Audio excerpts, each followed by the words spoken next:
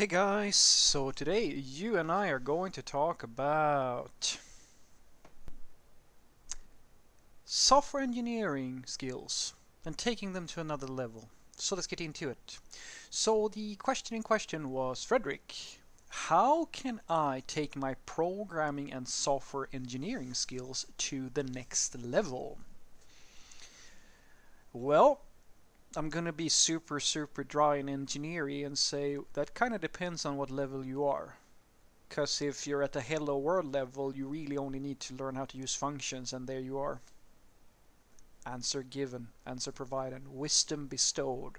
Thank you. I know that this is why you come by my channel. So, for those of you who may not be at the hello world level, you might be at a level where you've kind of stagnated a little bit, or maybe you're in that nice area of your personal development where you're trying to figure out what the next thing is. Well, you are in luck, because today I actually have an answer, or I think I have a decent answer to this question, and I actually got the answer today only because my senior coworker flattered me enormously by asking a very special question that I'll tell you the story because I don't think he would mind, since he's, well, I'm not going to tell you his name, but for those of you who work with me, you know who it is. So he and I, we were video conferencing and we were talking about some stuff we were going to have to prepare for work, and all of a sudden he asks me, Frederick, would you be open to giving me a bit of coaching? And I kind of reacted and I said, like, because we have talked about this before. We are very open in our communication. Usually we work really well together, and so he knows that I rely on him to keep me in line so that I don't go and fuck up the entire code base with all my genius ideas, and he relies on me to make sure that we have genius ideas to begin with. So what then happens is that he says to me, Frederick, so I feel that I need to take the next step. I need to step it up a bit. I'm a little bit unsure about my personal development within the company, and I feel as if my manager doesn't like. I've kind of given up on the personal progression at this company. I put that on hold because I didn't really feel that I had anybody who could figure out what my next step is, and I can't figure out myself what my next step is. Would you be open to, maybe, since you have an outside perspective, and maybe share some thoughts? What do you think that I should focus on next? And since I've worked with this dude for a few years now, I kind of immediately went, I think I know. I can give you, just from my perspective, what I think that you should focus on. And I said, you have two things that you should really work on. And the reason why I tell you that these two things are your primary things, because I think that they will flow very naturally into your identity at this company. Not only in this company, I would say your industry identity, the sort of developer that you are building yourself up to becoming. And that's the key thing for you guys to, like, this is the root answer to my to this question for me. In order for you to answer the question, how are you going to get things to the next level, you need to understand what is the programmer identity that I'm creating for myself. Now, my coworker, he is rock solid. He's the sort of person where if you tell him that I need you to master this thing, or I tell him I need you to build this thing, or so forth, he will do it. Like, always. He will always produce. He always delivers. He's the sort of dude that every single person on the team goes to. I go to him as well to know, how does this feature work, dude? Because he's basically built everything, and he remembers. For some reason, he's able to remember everything. He's like a black hole of domain information.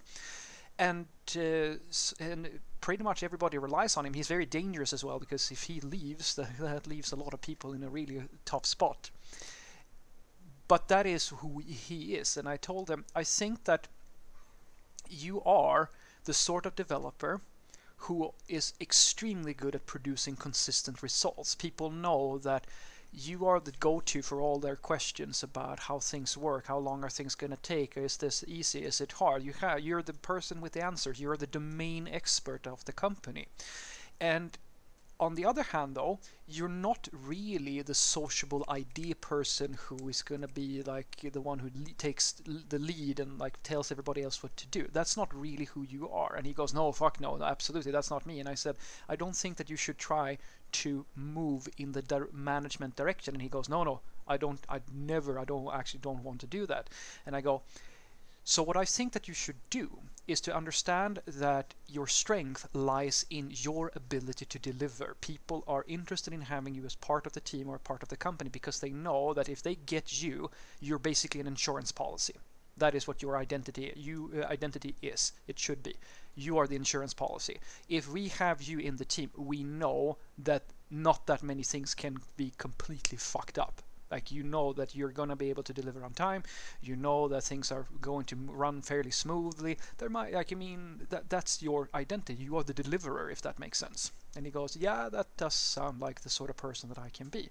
And then I tell him, so what I know about you is that you are primarily an application developer. I know that you've worked for a long time, and you've worked for many, many years in C# and so forth. But I've also noticed that when we work together, there are two things that I think that you can improve in that will make a very big difference for your ability to be the deliverer or the insurance policy.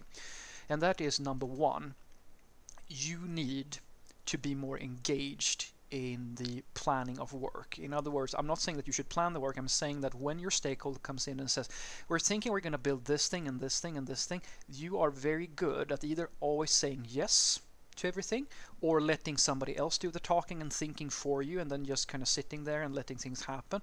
You need to have a bigger perspective. That is the one thing that you are lacking, and that is the thing that I believe, because he's has told me this a few times. I think that that's one of the reasons that you enjoy working with me, because I'm a loudmouth bastard who thinks that I know everything when I put that foot forward. And although that is sometimes useful, it's also sometimes annoying. I think that for you, it actually gets you going as well. I trigger you to think broader perspective as well. Now, I'm not trying to make you into a philosopher, because this is a very intentional thing that I'm doing. And I think that by just working with me, you will develop this part of yourself. And he goes, yeah, that's absolutely true. You are 100% correct. I have a tendency to not actually think so much about the specification and ask questions and try to clarify things. And I go, I know, because I've worked with you for quite some time now.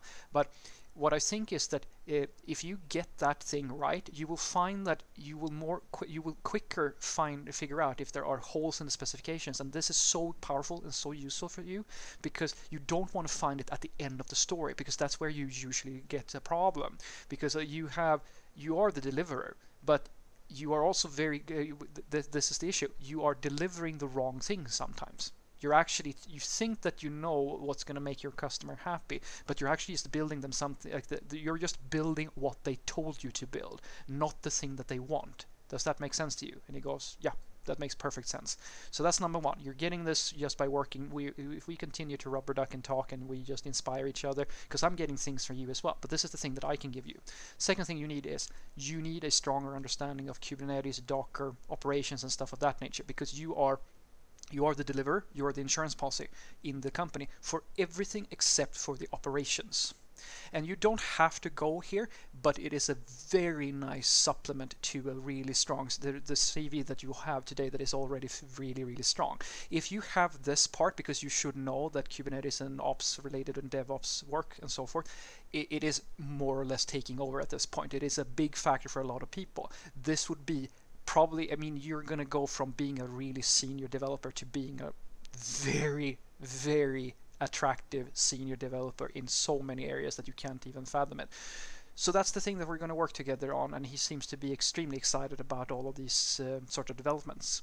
So what I want you to take away from this is that in order for you to understand what you need in order to take your software skills to the next level, you need to ask yourself, what is my identity? Who am I? Like, what type of developer am I?